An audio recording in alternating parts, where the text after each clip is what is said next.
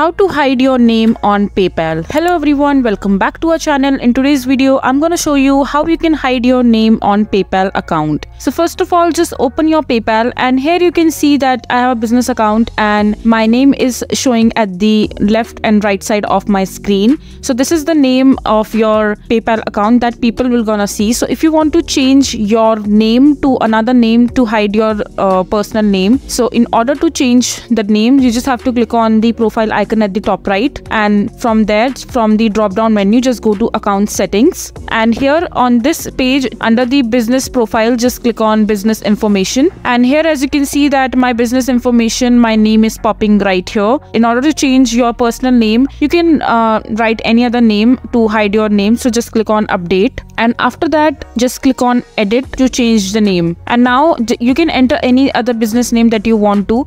Just simply remove your name and enter the name that you would like to change to, and once you change the name, just save the information.